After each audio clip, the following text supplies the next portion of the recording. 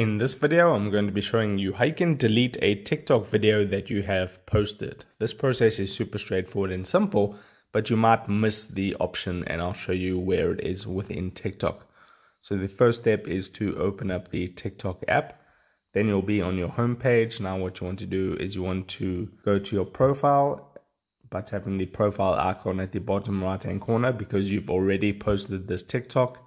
And now you just want to delete it. So I'll tap on my profile icon. Then you can find any video that you want to delete or find the one that you want to delete that is actually public on your profile. So for me, I'll select this one right over here. All you need to do is tap on the actual TikTok video and then it will begin playing. And then you'll see this button here with these three horizontal dots at the bottom right hand corner. Tap on those three dots and then you'll get this menu that pops up. Now you'll see a whole bunch of options, but you're looking for the delete option and you might not see it straight away.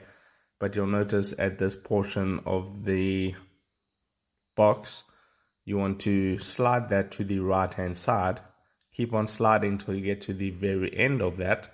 And then you'll notice that you have the delete button right over there. All you need to do is tap on the delete button. It will say, are you sure you want to delete it? Just tap on delete again and then that video will be gone from your profile. I'll tap on cancel because I don't actually want to delete the video, but that would be the process of how you do that.